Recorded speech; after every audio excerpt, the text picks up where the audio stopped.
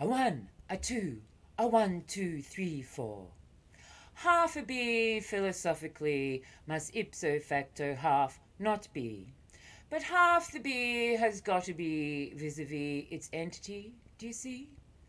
But can a bee be said to be or not to be an entire bee when half the bee is not a bee due to some ancient injury?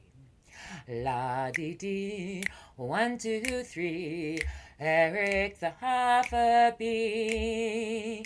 A, B, C, D, E, F, G, Eric the half a bee.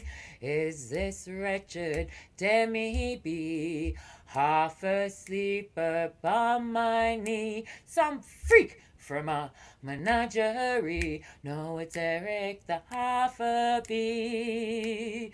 Fiddle-dee-dum, fiddle-dee-dee, Eric the half a bee. Ho, ho, ho, tee-hee-hee, Eric the half a bee. I love this hive employee, bisected accidentally one summer afternoon by me. I love him carnally. He loves him carnally.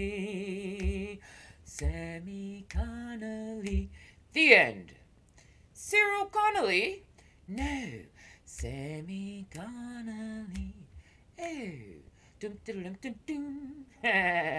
Okay, so we'll see if anyone guesses that one.